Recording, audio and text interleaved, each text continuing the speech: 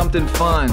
BetaFPV kit, whoop kit. Comes with this awesome transmitter, bind button, very simple to bind. I'll talk about that in a bit. Brushed whoop, compact, looks very nice. And goggles, box goggles with diversity, I guess. 2 antenna slots. Everything's charged up, ready to rock. So we hold the power button and boom. And that's another interesting thing, was everything came batteries fully charged. So I don't know if that's just a review unit or what, but it also comes with some accessories, 2 antennas, and they do bend. I'll show you that in a second if you need to bend them, because I think these are linear antennas. Yeah, there you go. And this one bends like that, or you can put it, you know, however you want.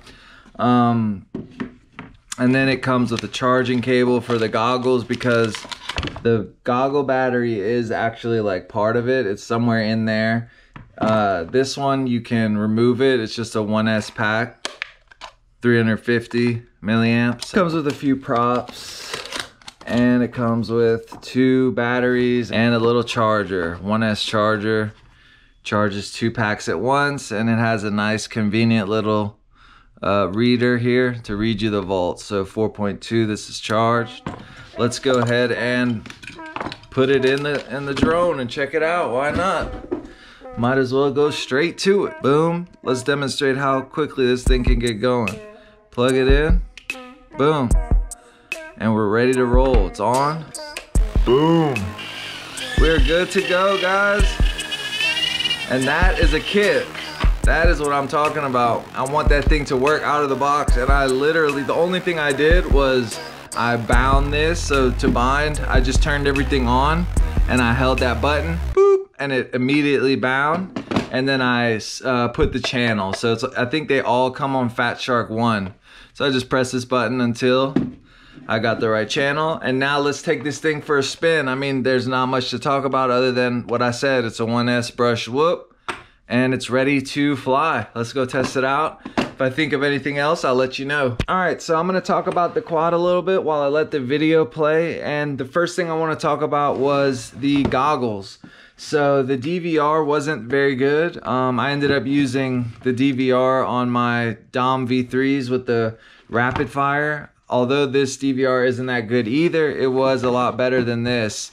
I don't know if it was just my unit or whatever, but I'll play some of the video from this so you can see what I'm talking about. I ended up changing the antennas thinking that might help, but it was the actual DVR. So the video wasn't that bad at all in the goggles, but when I watched the playback, it was just really bad. A lot of breakup.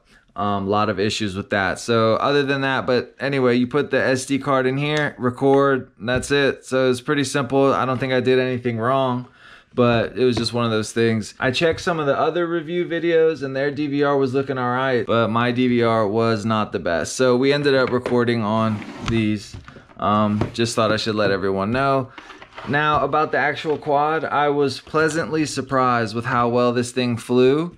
It flies a lot better than this, and this is, if you don't know, this is the bigger brother, I guess, the HD version with the Caddx camera. You stick the SD card in there and we're flying HD, so they are very similar. This one does not use the BT 2.0 connector, so if you look at this, it flies with these special BT 2.0 packs that increase conductivity and gives it a little more power, I guess, because it does actually need it, because 1S for something this heavy, with these little bitty props, it needs some more juice. So that's why this has the BT 2.0, but this one uses the regular PH 2.0 connector. So any of your standard whoop packs that you have, 1S packs, will fit with this. It's compatible. It had good range on it. I never lost RSSI. I never even got close to it. I never even lost video.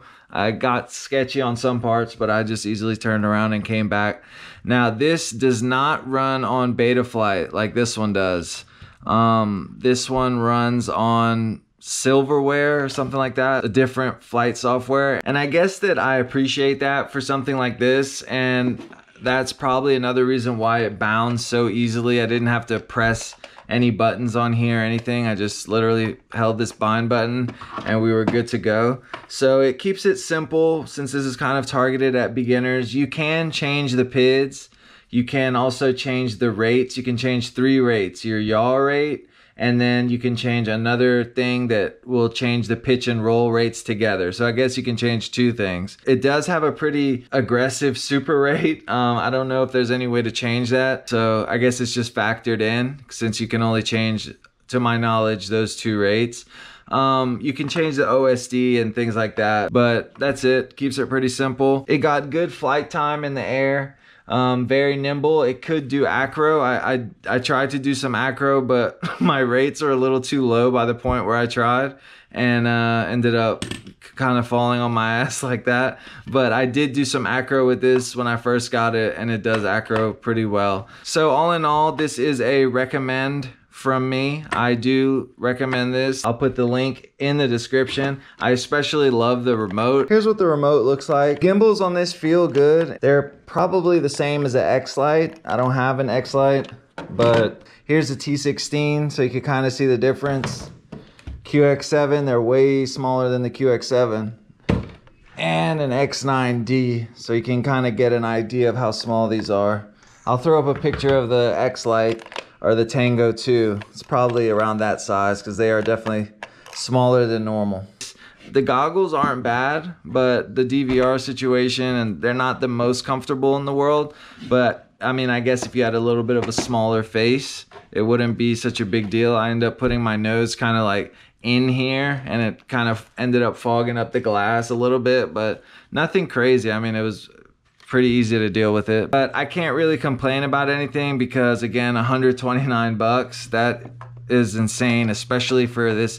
This remote is really nice. I wonder if it will work with some of the other quads. I need to try to bind it to some other things. It's a very nice remote. So just in comparison, this thing is like $200. This thing doesn't even fly as good as this, but it does have HD. So if you're not that into HD, this is like $100 less, and you're getting goggles and a remote. And that's it. Thanks for watching, guys. I'll see you guys on the next one. Got a lot of kits and stuff to review, so keep a lookout. Peace.